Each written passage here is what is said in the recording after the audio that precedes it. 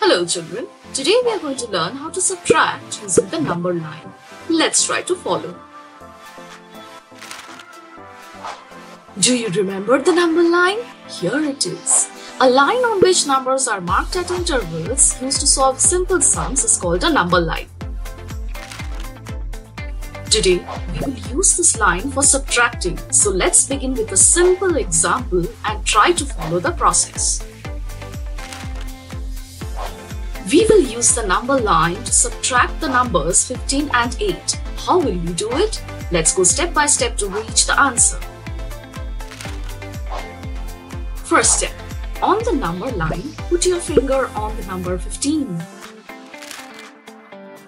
Second step, after that, go back by 8 places on the number line. And in the third or the final step, stop here.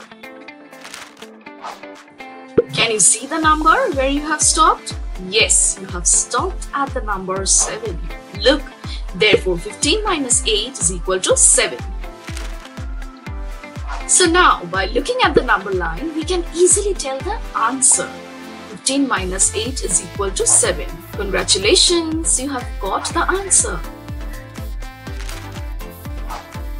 Let's have a look at another example for a better understanding.